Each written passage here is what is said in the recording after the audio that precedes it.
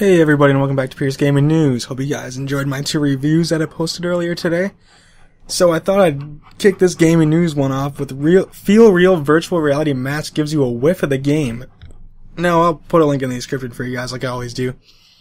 But I guess you put this under the Oculus Rift and it actually gives you like what the game actually feels. Or whatever. So I guess so much progress has been made, now they figure this is going to be another add-on. So, FeelReal is worn below your virtual reality visor. It contains an odor generator, smell-o-vision, wind generators, water mist openings, and a microphone. You can already imagine what this feels like. You've donned your Oculus Rift and stepped into a digital beach. So basically, seagulls and stuff kiss your face, and you take a deep breath and catch a whiff of salt and seaweed. That's pretty cool. It retails for $250. Now, I don't know how well it's actually going to work. It comes with the pre-order package includes scents jungle, ocean, fire, and wind. So it looks like you have to buy scent packs to get this to work.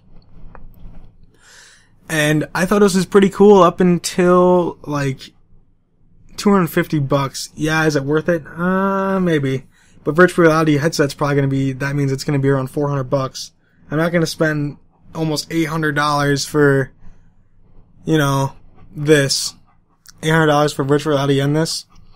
I mean, it'll probably feel way more like you're actually in the game because I guess if wind blowing, it blows on your face and you can like smell. I don't know how well this is going to work. That's got to be a mother to code for. But hey, we'll have to see. It's a good like design. I mean, I hope it goes over well, which I don't think it will. But we will have to see. I don't know if like the mist will get on the floor. I don't know how much mist it's going to actually be. But we'll have to see. This is still very early, but it's cool that this is coming out, so maybe, just maybe, this will come out for the PS4 and Xbox One virtual reality, which I think the virtual reality for the Xbox One is going to be the HoloLens, which the HoloLens is going to be beast. But yeah, it'll be hot or cold wind, or depending upon the weather and the environment. And I guess it runs for hours on a charge, so guys, look forward to this. Because who knows, I might pick this up. You never even know. Alright, so Titanfall 2 is confirmed, and it's coming to multiple consoles, PS4, Xbox One, and PC, so it looks like Xbox One lost their exclusive licensing deal or whatever with EA for Titanfall 2.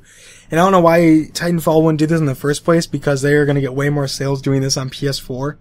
Titanfall 1 wasn't even that good to begin with. Now, don't hate me for that, guys, I just don't get into those kind of games, but it sucked, to be honest. I never get into Titanfall or anything like that, so the game visually it looked great. Just the game kind of, you know. And this is what Zampella said. I'm not quite sure who he is, but this is what he said. I wouldn't have done it any differently. We set out to do it, and it was one of our goals. I mean, obviously prohibits a certain group of people playing the game. As content creators, you want to get into as many people's hands as possible. We put some single-player elements in there, though, and tried to mix it up. Maybe we could have mixed it up a bit better, because some people blew right by it and didn't even see it because there was so much action happening around it. It's tough because you hit people over the head with it, it becomes intrusive, and there are people who don't want to care about it. Where does that needle fall? I think it will take a while to figure out, and we haven't figured it out yet. So, he's saying, like, what they could do for the next gen game, I guess. Who cares, really, to be honest with you. Titanfall, good luck on the PS4 and Xbox One and PC, because honestly, I don't think it's going to do too well. But who knows? I can't say anything. It's probably going to sell at least 3 million copies, at least. I don't know how many it's sold on the Xbox One, but it's probably going to sell at least 3 to 6 million, I'd have to say, somewhere around there. Alright, next piece of news is the PS4 system software update 2.50. And Sony has the new features. It's going to come with a suspend and resume, so you can just put it in rest mode and hit the PlayStation button, and it'll come right back on where you left off. Xbox, I believe, had that for a while now, but hey, good thing it's here. I've been waiting for that to happen. Sub-account to master account upgrade, not a big deal for me. But now they'll be able to upgrade a sub-account to a master account directly from their PS4 when they turn 18. Removing restrictions for chat and enabling users to fund their own wallet. Facebook Friends Search.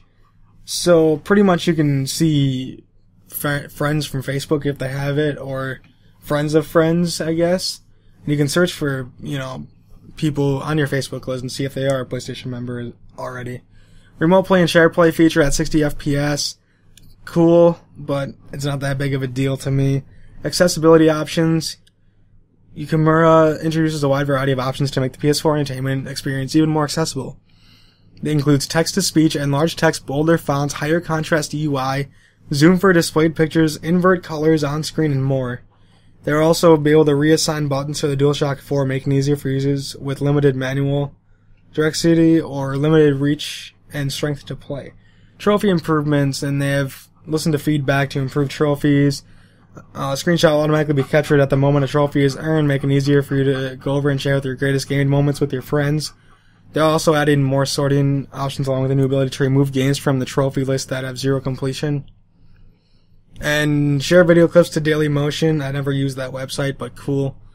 And yeah, you can basically just share it to Dailymotion. So those features are all good.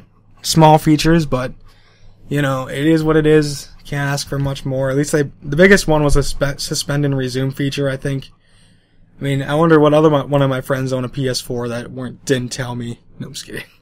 But yeah, look forward to those features, guys. They should be coming out at the end of the month, and I also Spotify is coming out for the PS4 also at the end of the month. So look forward to that as well. And the last one, Xbox boss hints at the future of Xbox One. This is what Phil Spencer said. Honestly, the strategy is new. The original version of Xbox was to deliver a great gaming console that would also be useful for TV and other forms of entertainment, which could lift into a huge install base in success. There are still great media functions inside the box, and we stay delivering on those features. It's been, 11 months since I came on board as the head of Xbox to try and get refocused on the game vision, showing both the company and ourselves what's going on in PC and the huge communities that are there, and these opportunities for us on what's going on the screen, and on the screen in a first-class, first-party way is a unique opportunity for us that we can step into. So pretty much the future of Xbox is going to look pretty bright.